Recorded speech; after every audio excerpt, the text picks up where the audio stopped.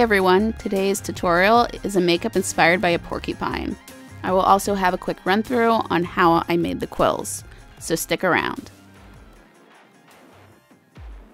First, I took some foam clay and rolled out my quills in different lengths, and carefully put them aside to dry.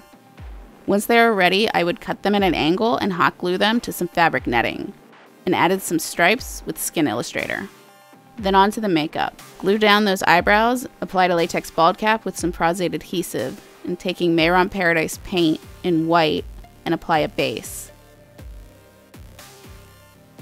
Back to the Mehron palette, using the light brown, put it in an airbrush and add some contouring.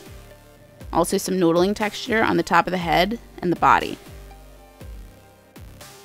Took the dark brown and also airbrushed that, deepening some of the light brown areas. Painting this very blotchy so it adds more texture, and I also added a lot of spots and soft freckling.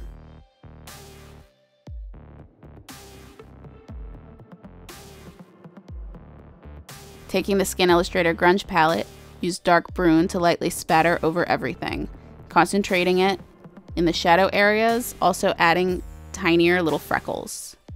Use the Collective Cosmetics eyeshadow color Abyss, carve out the inner area of the eye and up to the forehead. Jump back to the airbrush with Mehron Edge in black, darken the contour, and create another layer of spotting over the brown. And spatter some of the black Mehron over the spots. Apply some Anastasia Beverly Hills eye primer. Then, thanks to my short attention span, I jumped over to doing the bands around the arms and the neck using dark Brun Illustrator. Back to the eyes.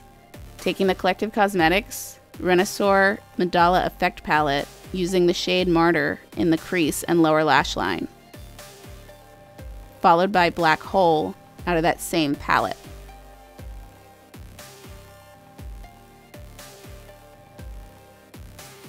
And with that palette again, use the sand color to blend out the edges of the Martyr shade. With KVD Vegan Beauty Lock-It Concealer in Whiteout, create a cut crease. Then press some Collective Cosmetics Sand Shade on top. Now fill in the lips with NYX Cosmetics Liquid Suede in Alien, extending the upper lip corners for a more dramatic look. Use Mehron Edge in white to add a line detail across the cut crease. Apply some Prozade for the quill pieces and carefully lay down the netting. Then took a little powder to make sure the edges were down and got rid of any shine. Take the Skin Illustrator Dark Brun and add some more freckles before putting in the Scleras. Color in the waterline with NYX Professional Makeup Jumbo Eye Pencil in Milk. Then using ColourPop Mascara in White Little Eye.